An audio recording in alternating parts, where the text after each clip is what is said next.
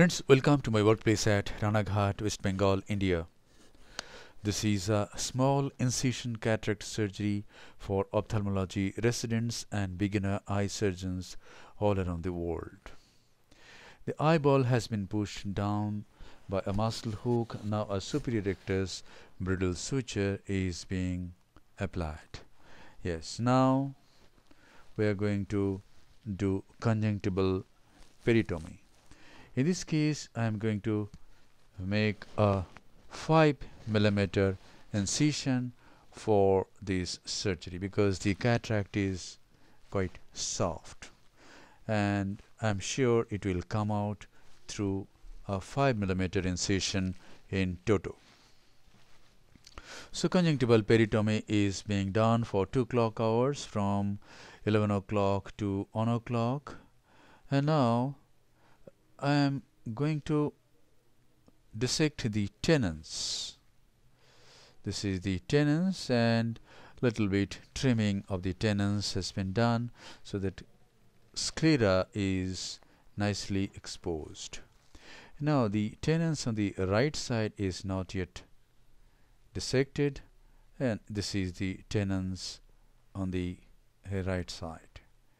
Yes, little bit trimming of this tenon is being done because sometimes if the conjunctiva retracts, these tenons get exposed and there can be tenons granuloma in some cases.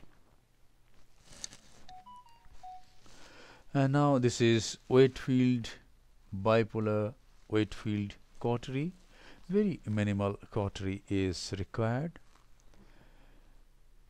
and it is done. We should not do too much cautery. The sclera should not contract because of this Whitefield cautery. And now this is a 15 number Bart-Paka blade, and it is being used to place the main incision, and this is a Frown incision of about 5 millimeter in length. And now this is the sclerocorneal tunnel. I start the tunnel from the center, go into clear cornea, then sweep backward and to the left and make the left half of the tunnel. I go up to 1.5 or maximum 2 millimeter into clear cornea, and I think this is enough. And now the tunnel on the right side is being made. Just go into clear cornea and sweep backward and to the right, and thus I make the sclerocorneal tunnel on the right side. And now I'm going to do capsulorhexis. This is a side port at 9 o'clock.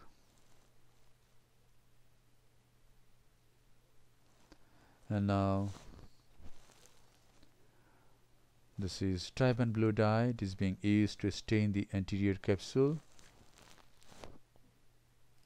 And now little bit of adrenaline has been applied, and the pupil has dilated very well because of this adrenaline. And now 2% hydroxypropyl methyl cellulose is injected into the anterior chamber, and the air bubble is replaced. And now I'm going to do capsulorhexis with the help of this needle. This is a capsular tag, and I guide this tag all around by this needle itself and do a continuous curvilinear capsulorhexis. With needle, this rhexis is a bit slow in my hands, however it is okay. I usually do rhexis with Utrata forceps. So a nice rhexis has been done by the needle, 26 gauge band needle system, and now I'm going to open the tunnel. Go to the anterior extreme of the tunnel and then enter into the anterior chamber and cut the tissue while going forward.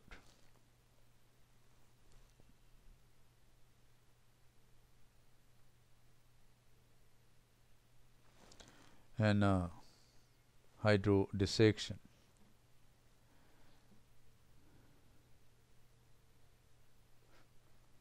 I did hydrodelineation first, and now this is hydrodissection.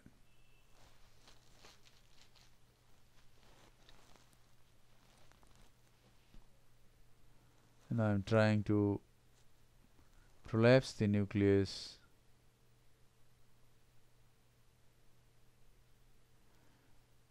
into the antechamber, but it didn't come. So I'll prolapse the nucleus with the help of two Sinskey hooks.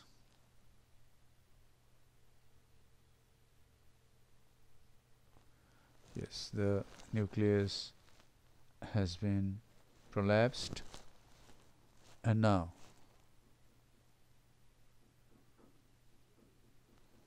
some visco is applied first in front and then behind the nucleus. And now I'm going to use an irrigating vectis, this one, to deliver this nucleus. See how beautifully it comes out through a 5 mm incision, because this is a soft nucleus. And now the epinucleus is coming. Because the incision is only 5 mm, I did hydrodelineation first, so that the nucleus can come out through this small wound in toto.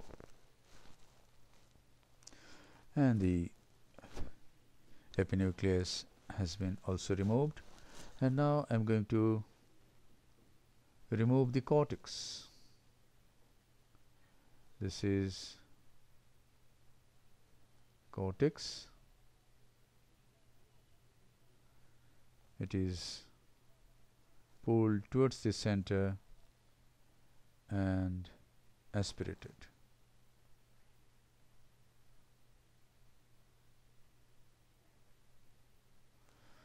Now, after cleaning this much of cortex, we go through the side port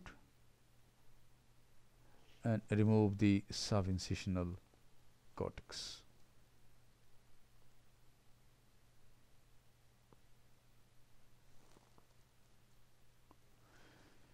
Yes, the cortical cleanup has been done nicely.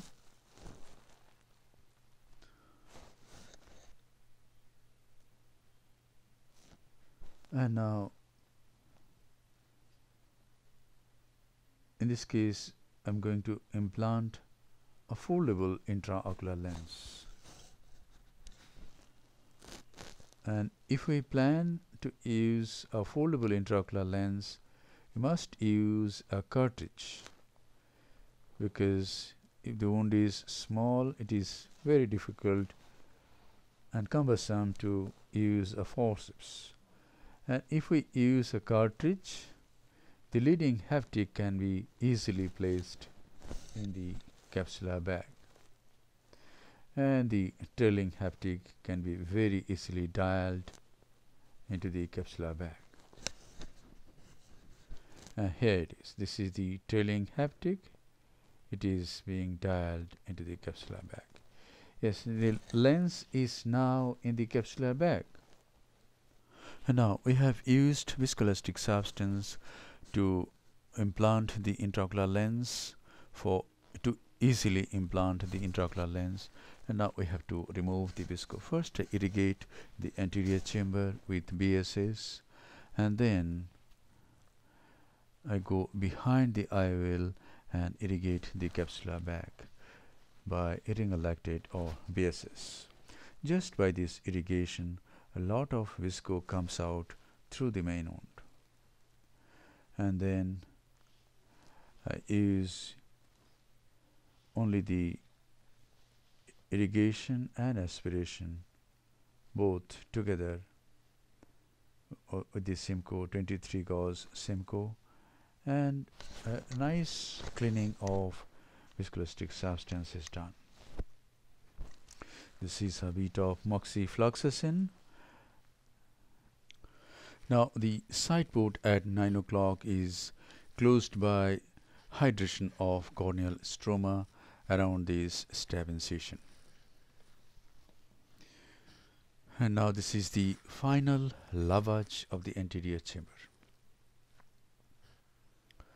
After a final lavage, the anterior chamber is nicely formed and the integrity of the wounds are checked. And now we have to do the superior rectus bridle suture is removed, and now we have to oppose the conjunctiva to the limbus. This is one way we can give a subconjunctival injection of gentamicin and dexamethasone just near the insertion of superior rectus tendon,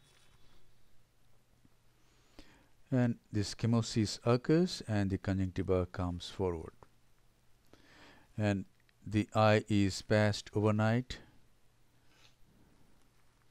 and the conjunctiva gets nicely adhered to the limbus. Thank you very much for your attention. Hope this video will help you in developing your surgical skills.